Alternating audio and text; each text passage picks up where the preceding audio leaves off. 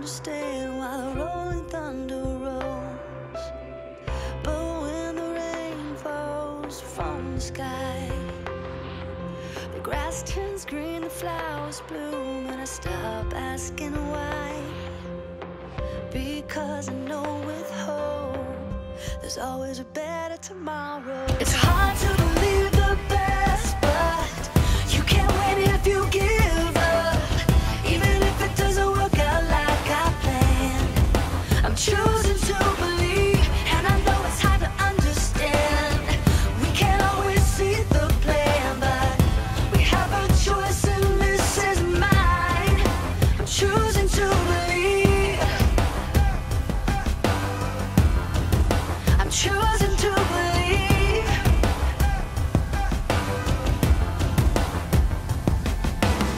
When hard things start to come my way, and when it's hard for me to see a brighter day, then I see a rainbow in the sky. I can feel the love around me.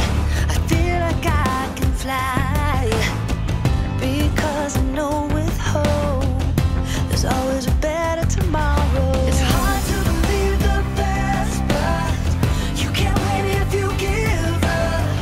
Even if it doesn't work out like I planned, I'm choosing to believe, and I know it's hard to understand. We can't always see the plan, but we have a choice and this is mine. I'm choosing to believe. It's hard to believe the best, but you can't win if you give up. Even if it doesn't work out like I planned, I know it's hard to understand, and we can't see the bigger plan. We have a choice, and this is mine. Sometimes things are out of my control, and sometimes I don't understand why the rolling thunder rolls. It's hard to believe the best, but you can't win if you give up. Don't give up. Even if it doesn't work out like I planned, I'm choosing to believe, and I know it's hard to understand. We can't always see the plan, but we have a choice and this is mine. I'm choosing to believe. I'm choosing to believe. Yeah. I'm choosing to believe.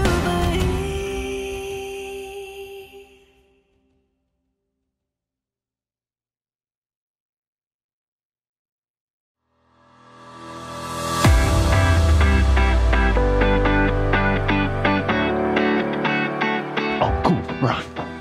Hello everybody, my name is Jacob, or as I like to call myself, the Puzzle Master.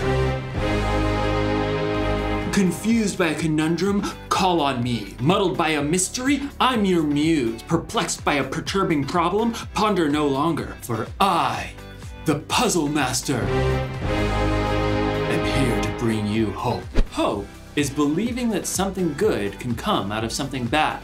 And it's a good thing I'm here because, oh, what have we here?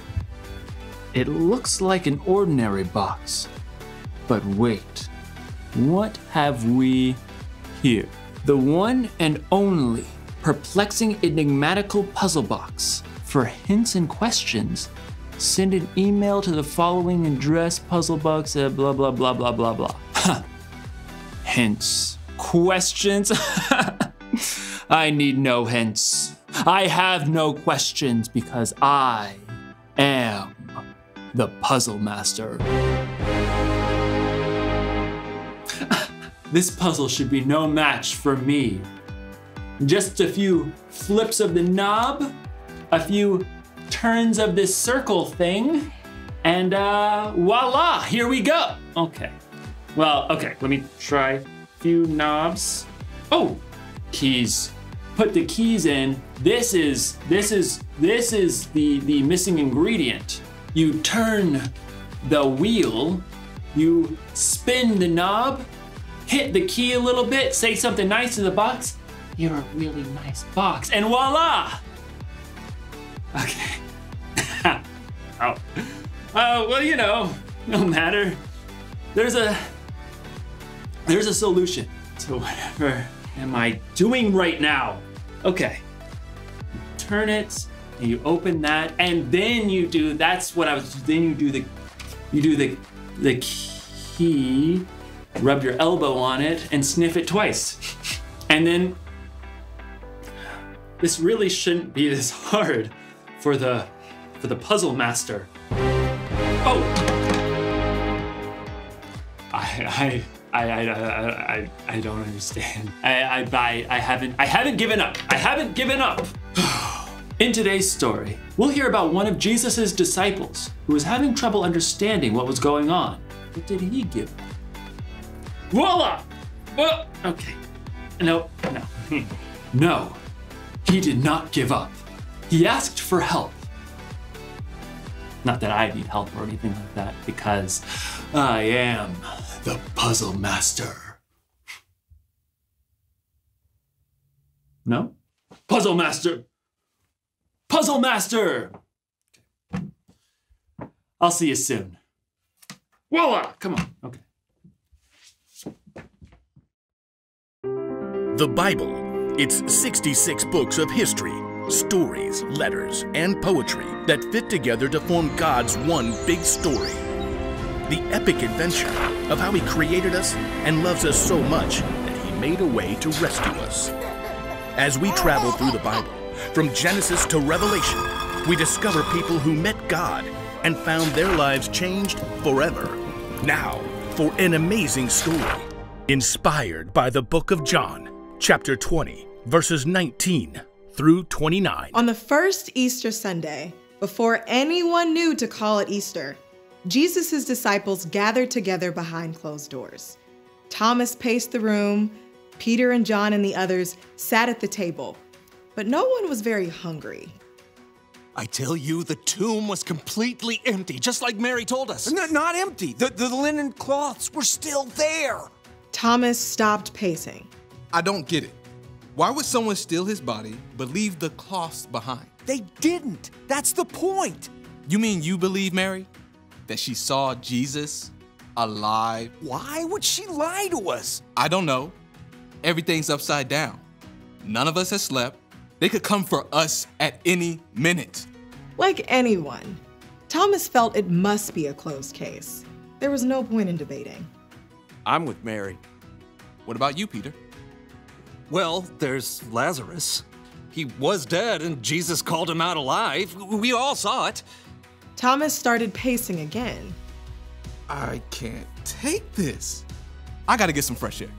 Be careful, okay? I'm not marching into the temple court or anything. Just taking a walk. No one spoke. They had already gone over and over again the events of the past few days and the things Mary had told them. I believe Mary. I think he's alive. But if it's true, won't he be angry? We all just deserted him, and Suddenly, with no sound, no movement, a man stood among them. Jesus! May peace be with you. As the disciples stared in awe and shock, Jesus raised his hands to show them his side. Marks burned bright on his skin, where the nails had been driven and where a soldier's sword had pierced him. Jesus, Jesus smiled at each of his friends in turn. The Father has sent me, so now I am sending you. When Jesus left as quickly as he had come, his friends stared at each other. Then John leapt to his feet, unable to contain his joy. it's true. It's really true. Thomas slipped back inside the room. What's true? we've seen the Lord. Jesus was right here in this room. He didn't need to open the door. He just showed up. Whoa, hold on. You all saw him? Yeah, we saw That's him what I'm with our own saying. eyes. You guys, it's just wishful thinking. You think all of us made this up? I just can't wrap my mind around it. Not until I see the nail marks in his hands. I must put my finger where the nails were. I must put my hand in his side. Only then will I believe. All week, Thomas refused to waver or listen to the other disciples. Just stop! He died. It was terrible. The following Sunday, the disciples gathered again behind locked doors. This time, though, excitement rippled through the room. Did you hear? Jesus showed up on the road to Emmaus. Well, maybe he'll appear again this week. You guys, enough. But even as Thomas protested, suddenly, someone else stood in the room with them. May peace be with you. Jesus smiled at Thomas and held out his hands. He knew every word that Thomas had spoken to his friends. Put your finger here. See my hands? Reach out your hand and put it into my side. Stop doubting and believe. Thomas felt a deep peace and great joy surging through him. My Lord and my God. Because you have seen me, you have believed. Blessed are those who have not seen me, but still have believed. Thomas was eyewitness to the unbelievable. Jesus was alive. And Jesus didn't shame Thomas for his doubts or questions. Instead, Jesus lovingly answered Thomas and showed that no question is too big for Jesus.